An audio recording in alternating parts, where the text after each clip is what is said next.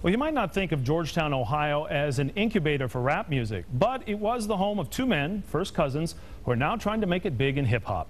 They say in today's world of violent gangster rap, a good family and an upbringing in a small town is at the root of their more positive message.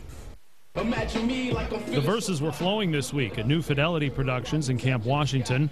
Nathan Jones and his cousin Lamar Commodore are working with producer Chris Medine on their second recording.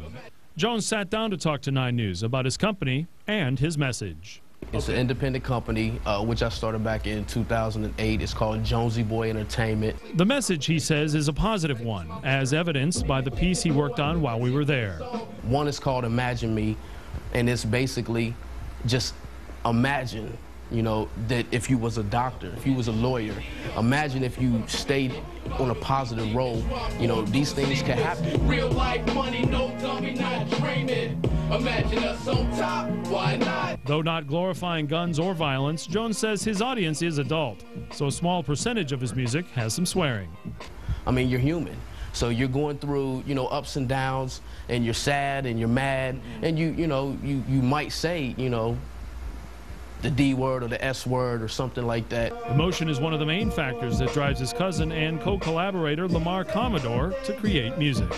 And that music, he says, couldn't help but be shaped by his childhood.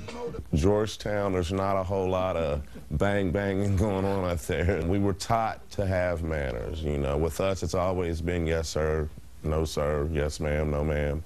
You know, you got in trouble if you didn't respond like that. And so these artists hope that potential listeners respond to a different hip-hop message. There is a positive message out there. You know, you don't have to just settle with the, you know, the bang bang kill 'em stuff.